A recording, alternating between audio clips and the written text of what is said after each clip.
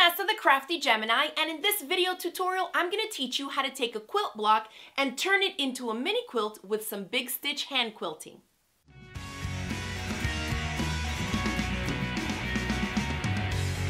To turn our little quilt block into a mini quilt, here are the supplies that you're going to need. A piece of backing fabric that's a little bit bigger.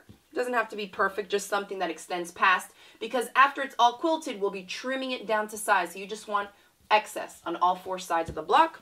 And then you're going to need some batting, and there are like a million different types of battings out there. For a mini quilt, I'm not too picky. Typically you'll see, mostly in your fabric stores, you'll find 100% polyester, 100% cotton, or a blend of the two, usually about an 80% cotton, 20% polyester mix. Whatever batting you have on hand will work fine. If you don't have batting, you can use fusible fleece, whatever it is. This is not really going to be a big quilt that people are going to be using. If it's just for decoration, any batting scraps that you have on hand will come in handy. All right, so I'm laying my block on top of the batting, and notice again, I'm leaving a little excess, and I'm just going to roughly cut around. This doesn't have to be perfect. I just need a piece that's going to cover the entire block that I want to turn into a mini quilt. So now we have what we call the 3 layers of our quilt sandwich. We have the quilt top, the batting, and the backing. And keep in mind that whether you're working on a small wall hanging kind of mini quilt like this or a really large quilt for your bed, you're always going to have the same sandwich. Top, batting, and backing. Now once your quilt sandwich is in place, you need to baste the 3 layers together so they don't move for when you have to go in and quilt it, whether by hand or by machine. So I'm going to share with you a few of the probably most popular ways to baste. There are a ton of techniques out there, and really I encourage you to play around with some different ones and see what you think works for you. The first and probably the most known out there is pin basting. Now these are regular big safety pins. They also sell some like curved ones that are easier for you to get through all 3 layers. And so the idea is that you put the pin through all 3 layers so that you're holding the quilt sandwich together, and then you go through and you pin them closed. Okay, there's all kinds of gadgets that help you kind of close them faster, because if you're working on a really big quilt, you're going to need a ton of these safety pins. But then as you're quilting, you'll then have to go in and remove them as you go. I find that too cumbersome, and I don't have that many pins. I'm just not interested in that technique. Another option that I sometimes will use is a temporary spray adhesive. And I use Sulky KK2000. If you're interested in trying this, I'll include a link in the description box below. The idea is that you, of course, in a well-ventilated area, will spray the back of your patchwork pieces, and then you just smooth it out onto the batting. And it just creates like this little layer of temporary adhesive film, and it sticks to the batting. Then you repeat that on the backing side to this side as well, and then all your 3 layers will be contained together. So that's always an option. However, on a lot of my projects, I find myself hand basting more and more often because I think it's easier and it's just super simple to do. A lot of people think, oh no, she's grabbing a hand sewing needle and some thread. I'm not into that. But I'm going to show you. Super easy and super quick. I just grab a contrasting thread. It doesn't have to be any fancy specific thread, just any all-purpose thread you have on hand in a contrasting color, because you want to be able to see it on your background so you know to avoid it when you're quilting. I just cut a piece of that thread and I thread it through the needle eye. You don't even have to tie a knot or anything. Now we're going to come here, and I typically start kind of close to the edge so that I make sure that all the 4 edges are really nice and basted down so I don't get any of this lifting up, okay? So we're going to start at the top. And you're going to push the needle through all the layers, okay? You want to go through all 3 because that's the idea. We want to hold all the 3 layers of the quilt sandwich together. And then I'm just going to come back up to the top, and I usually space this about 1/2 inch from where I went in to where I come out with the needle. Then you're just going to pull that needle. Don't pull it all the way since we have no knot on the end. And I just leave a little tail there, and I'll go right back in and do the same stitch that I just did underneath it. And that typically helps secure it because you see that I still have this little tail sticking out. Just don't pull it too hard, otherwise you'll pull the whole thing through. But leave it like that. That's enough to have it secured. Then I come about 4 fingers down from when I just went in, and I'll do another stitch like that. So just into the fabric and come back up, making sure you want to feel the table that you're working on when you go in with the needle. That makes sure that you're going through all 3 layers. And you can see my little stitch right there. Come up and do the same thing. You just work your way about the same distance, continuing down, you know, for whatever the size of your project is. Now you can see that I still have thread left, even though I've come to the end. So what I do is I just turn this, come down about the same distance, take another stitch, same thing here.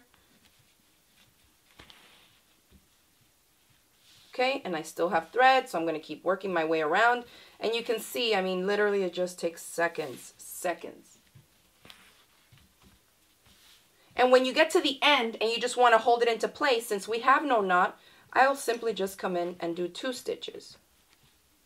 1 and 2, the same way that we started it here, and that is enough to anchor it into place.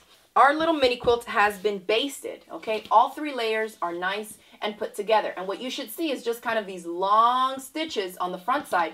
And when you flip it over, you can hardly see anything. There's just a few little stitches just of where we went in the fabric and came up again, but making sure to grab all 3 layers. And if you're wondering about the fact that I didn't put any basting stitches in the center, remember, this is such a small project. If you flip it over and you're a little hesitant about how there's no stitches in the center, grab it and see. You can see that it lays nice and smooth. As long as that fabric was smooth when you went through and hand basted it, it's going to hold it in place. The idea is we want to keep the 3 layers of the sandwich together as we go through and quilt, because our quilting stitches, whether by hand or by machine, are going to further hold the sandwich together. And then at that point, we won't need these hand basting stitches any longer. And because they're super long stitches like this, at that point, you'll be able to literally just grab the thread and pull it out, and it'll come out like that. Now let's talk about quilting the quilt. Okay, we've layered the sandwich, we've basted it together. Now it's ready for the decorative quilting stitches. Now quilting is the act of stitching somehow through all 3 of these layers, okay, through the quilt sandwich. But quilting is also the art of making quilts, right? So sometimes beginners get confused with that. So when I talk about quilting now, that means what am I going to do to stitch through all these 3 layers to add a decorative touch, to finish it off, and to make it exactly how I want it to be, with the textured stitches, whether it's on a long arm machine or with some hand quilting stitches. Now for the purposes of this video, I'm going to teach you how to do what they call big stitch hand quilting, which is one of my favorite ways to hand quilt because it goes a lot faster than traditional hand quilting. Now for the quilting part of making this little mini quilt, we're going to hand quilt it. And for thread, you can really use any thread that you want. The thicker the thread, the more pronounced the stitches are going to be, like the more they're going to pop. And then of course, dependent on the color of the thread that you use, you can either have a thread color that blends into the background fabric or the patchwork, doesn't matter which, wherever you want to quilt it. Then you're going to need a needle. Now, the basic things you want to keep in mind for the type of needle that you use is it needs to be a needle that has a sharp point, because remember, it needs to go through all 3 layers, and it needs to be a needle that has a needle eye large enough to fit whatever thickness of thread you're using. I typically will use a size 22 chenille needle. Some people have a tough time pushing these through the fabric. This is what works for me. So again, just be mindful, you know, kind of play around with a few different options and see what works for you. So I'm going to use a 22 chenille. Some other options on the market are like sashiko needles that you can get out there. These are super, super sharp. Do not play around with these things. They're very, very sharp. I've poked myself plenty of times. And they're quite big. You see that they come in different sizes. But again, the 22 chenille needle is my go-to. Remember that any of the supplies that I feature in this video will be linked for you in the description box below this video on YouTube, okay? We have thread, we have a needle, and we have a thimble. Some people wear thimbles, some people don't. This is the one that I prefer for a couple of different reasons. It's metal. It has a little lip here that I can get under and push that needle through, especially when you're quilting through 3 layers of fabric and batting. It comes in really handy. And then also, if you have cute manicured nails or long nails, it's not completely contained, so you can have your nails sticking out here without interfering with your hand quilting, okay? So just some things to keep in mind. Now, the thread that we're going to be using here is a 12 weight cotton. Remember, with thread, the higher the weight of the thread, the thinner it is. So 100 weight thread is going to be almost invisible. This is a 12 weight, so it's significantly thicker. And it's actually the equivalent of 2 strands of embroidery floss. Okay, so keep that in mind. This is the thread that I prefer to use, and this also happens to be my thread collection that I collaborated with Sulky Threads on. It's called Crafty Gemini's Favorites, and it features all these 6 spools in the colors you see here. I love this collection because the colors go with so many things. You don't have to match them specifically to these. It just with the big stitch hand quilting, they just go. Like the stitches just look great on anything I use them on with these colors. So we're going to choose some thread colors here. I think I'm going to start off with this dark teal, okay? So that it can pop against the white background, and I'm going to show you how I big stitch hand quilt. All right, so we're going to take our needle, and I'm just going to feed the thread through.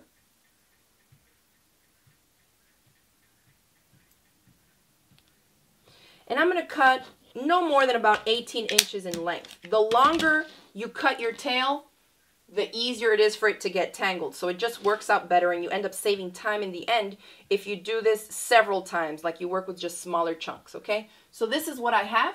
On the end, we need to make a teensy little knot. Now, typically, I will do just like this.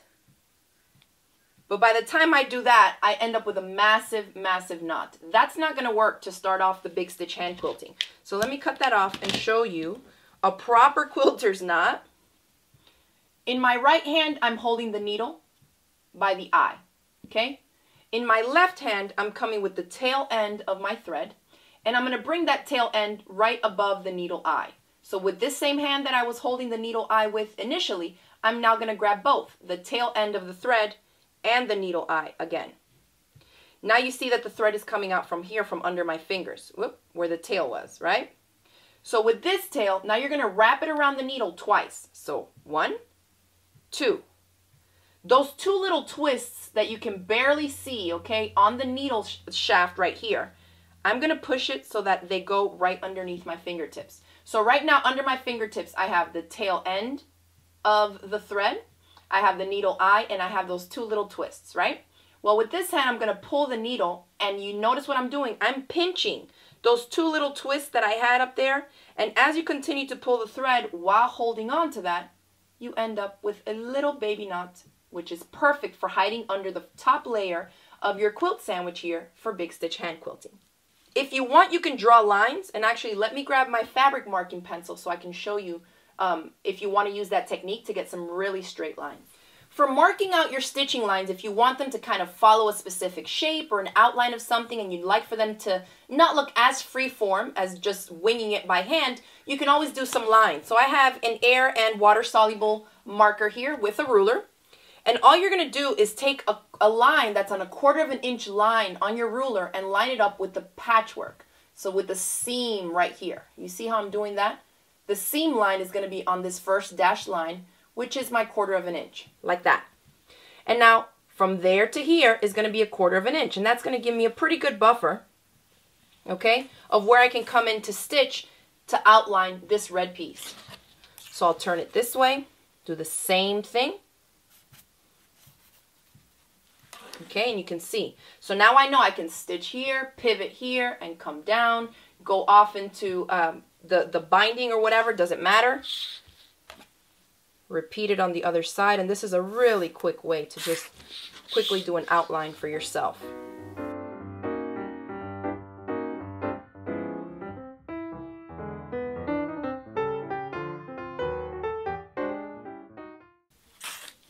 All right, so it's kind of light because I live in Florida and it's really humid here. So all the moisture in the air is like making it disappear, but I can still see it. Hopefully you all can see it and you get the idea, so you can do it at home with whatever your preferred fabric marker is. All right, so now we have quilting lines and we have our thread on the needle with the little knot we made on the end. We are absolutely ready to start hand quilting. So here's what I do. You see, spot kind of where on the line you want to begin. You're not going to start on the line. You want to start at least about, you can eyeball it, just a 1/4 inch or 1/2 inch away from the line. And I'm only going through the top layer. So do you see how you don't see my needle on the back? You don't want to see it, okay? You want to just come away from the line that you want to start on, just through the top layer of fabric, okay? And I'm going to come out on the line. When you pull, you'll see that you'll get some resistance towards the end because that is where our knot is. So what I do is I just put my finger on top of the knot to kind of brace it, since I tend to be super rough and yank on this thing. But you do want to kind of give it a pull on the thread part. And you see what happened? The little knot disappeared. So now I'm not going to pull too hard because I'll pull it out of this hole too. But this is now secured. There's a knot underneath with a little extended tail. But now I'm ready to start stitching right on my guidelines. And if you notice, there's no knot on the back either. So that's how you want to do it, so you can start off with a nice, clean beginning. And we'll do that at the end as well to finish off our stitching. So now for the big stitches. And big stitches, it's really dependent on what you want to do. You can do huge stitches like that from here to here. You can do really teensy little baby stitches, okay, like these. I tend to just like start stitching, and whatever comes out, comes out. So to stitch, I'm going in the fabric through, like right on the line, my guideline that I drew. And you can see I'm going through all 3 layers. There's my little needle, okay? And then you want to come back up. So if you notice, I have a finger underneath here, and I'm using that finger to push this back up and guide it through the 3 layers again to come out on the top. So again, the needle is in on the line. I feel it in the back with my middle finger. And then with this finger, I tend to like push this down, like the quilt top, quilt sandwich itself, so that I can make way to come up with the needle. And this is going to take some practice and kind of what works for you, and just feeling out what is comfortable for you to hold your things. If you notice, I'm not using a hoop. A lot of quilters will hand quilt their quilts using hoops. I feel like I have more control when I'm quilting it loose like this, especially for a small project. So again, we're going in on the guideline that we drew, poke through all 3 layers, and when you come back up, so let's talk about the distances.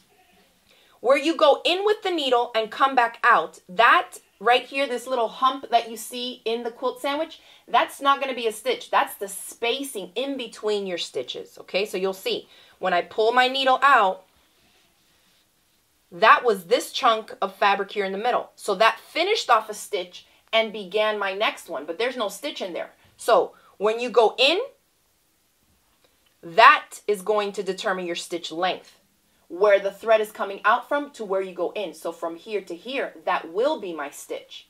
But on the way up, when you bring that tip of the needle back out, that's the spacing. So the idea for more in traditional hand quilting is that you try to keep it consistent, but really I just do whatever I feel like doing.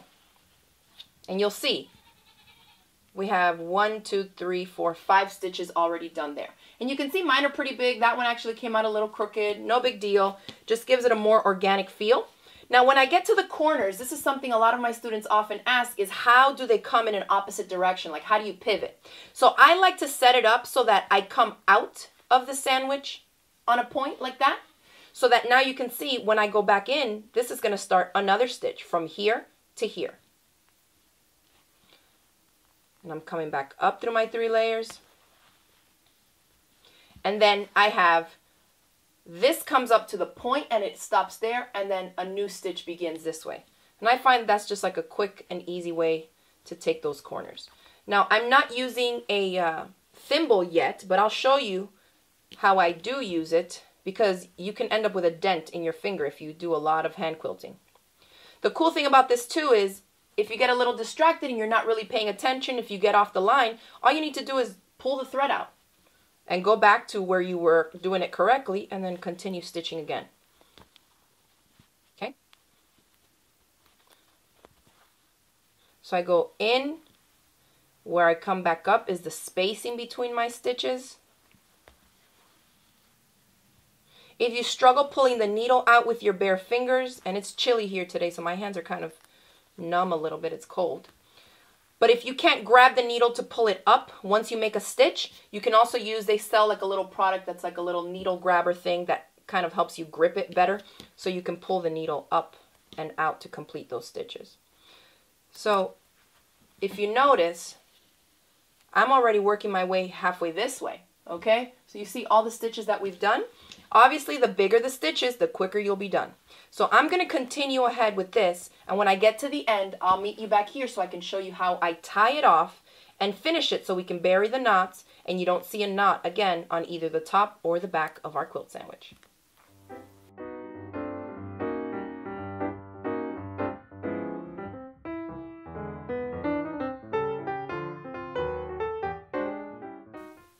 All right, so you can see when I come off into the seam allowance, it doesn't really matter how you get across this way because remember, this is going to be taken up by the quilt binding. So I just kind of like walk my way with the stitches until I get to the next guideline that I can follow. But I've gotten to the end here where you can see I don't have much thread left. So I need to tie a knot and then start off with a fresh chunk of thread, okay?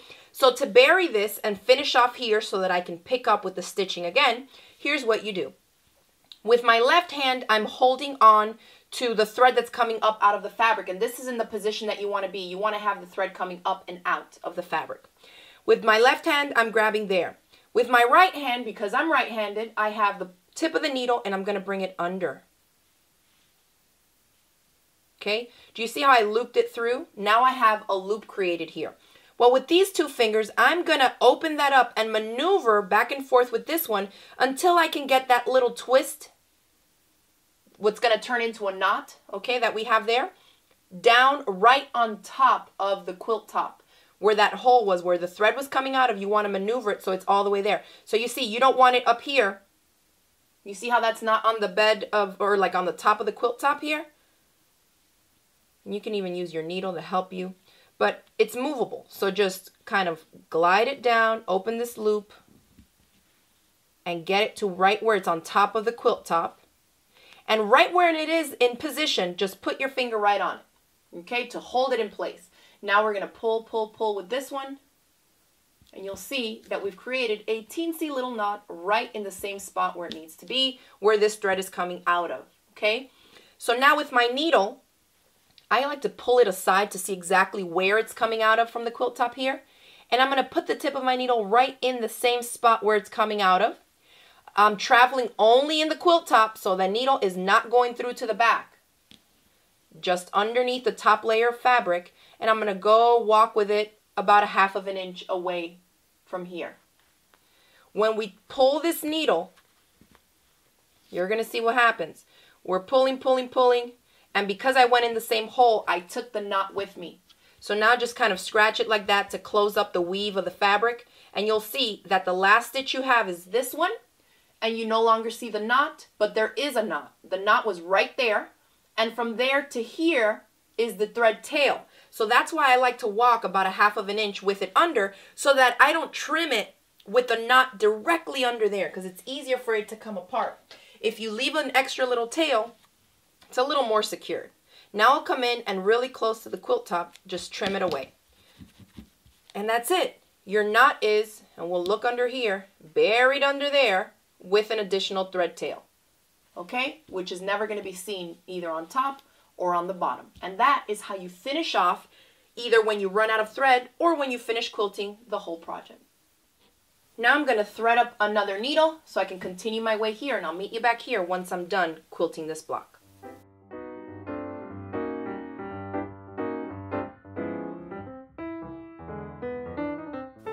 Now let me jump in here with another tip. You can see I changed my needle from that 22 chenille. Now I'm using one of the sashiko needles, and that's because I'm almost done. I want to get it done faster, so I put in a thicker, stronger needle so that I can do what is called load up the needle with my stitches. If you're working with a really thin or flimsy needle, this is not going to work because you'll bend the needle, and that's happened to me multiple times on different size needles until I found the ones that worked for me.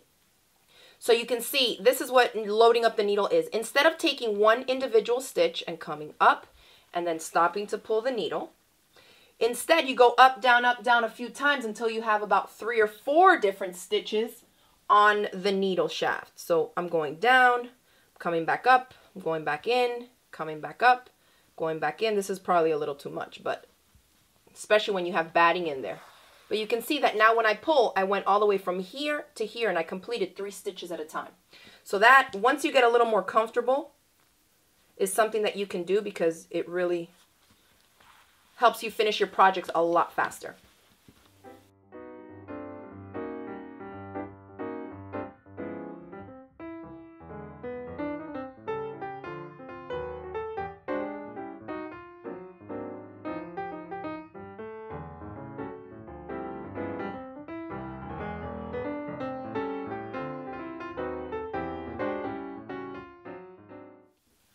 So we're coming back to where we had started with our first stitches, and you can see I don't have too much thread to work with because I ran it kind of close, but let's end it off so we can tie it off. So to end, especially if you're coming back on a line that you already have some previous stitching, you need to complete your last stitch. So mine, I would want it somewhere here, and then be coming up out of the fabric. It may look like you're taking an extra stitch, but it's not. So I'll show you. I'm coming in, up, I'm going to take that last stitch, and then I need to be coming back up out the fabric. I mean, that first one we did was a little crooked to begin with, but you can see how I've completed from here to here. So pretend that my thread isn't there, and that's what you're going to end up with. So the gap between that first and the last stitch, I don't want it to be too big, okay? So this is, I finished that last one and then come back out. Even if you're close to another stitch, just come back out. So now we hold the thread here, my left hand, come in and make a loop. And you can do 2 if you want to. 1 I think is fine for me. And now I'm going to maneuver that little knot so it's right on top of the fabric. Put my finger there so it doesn't move, and then pull, pull, pull, pull, pull with my right. And my little knot is there. Pick it up and look to see where it's coming out of. Going in just under the top layer of fabric. And then I'm going to come out just a little ways over. Pull it so that I pull that knot under the fabric. You can see it's gone. I just have my little crooked first stitch there. And then again, trim close to the fabric, and you're done. Now you can go back, if that's all the quilting that you wanted to do, of course. If you want to do more, feel free to do more. So now you see my basting stitches, I just pull on them. And because we don't have any knots anywhere, it's not going to get cut up. And I can pull it all out as one solid strand of thread. And now you can stand back and look at your little mini quilt block and decide whether or not you want to continue adding more, maybe echoing lines of more quilting into the background. Maybe you'd like to come in here in the patchwork pieces and do some quilting as well. I really like doing this echo around because the red is already popping, but what happens when we stitch 1/4 of an inch away is that it's kind of compressing the batting down in those areas, and what that allows the red part of the patchwork to do is to really puff up and pop out because the batting in there is nice and fluffed and it's not being compressed by these quilting stitches. So that's another way for you to add a pop of color and some fun texture to your quilt projects. Alright, and now that our turnstile quilt block has been quilted, all the layers are put together, I definitely want you to click that subscribe button so you don't miss out on the next video. Because in the next one, I'm going to show you how to square up this mini quilt. We're going to talk about making and attaching our quilt binding, and then I'll also share with you my foolproof way to hang mini quilts on the walls. I hope you enjoyed this video tutorial, and if you did, make sure to hit it with that thumbs up below. Share it with your crafty friends across the different social media sites, and remember, if you ever need to get your hands on any of the supplies or materials featured in this video, I always include links for you right below in the description box. You can click that open and everything you'll need to know is right there for you. Thanks again for watching this video, and I will see you in the next one. Bye.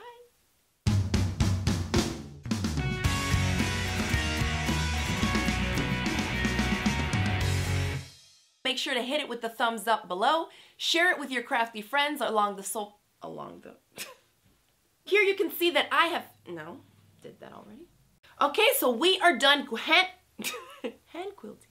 Has been hand quilted. We are ready You won't miss out on the notifications every time I upload a new video to my YouTube channel.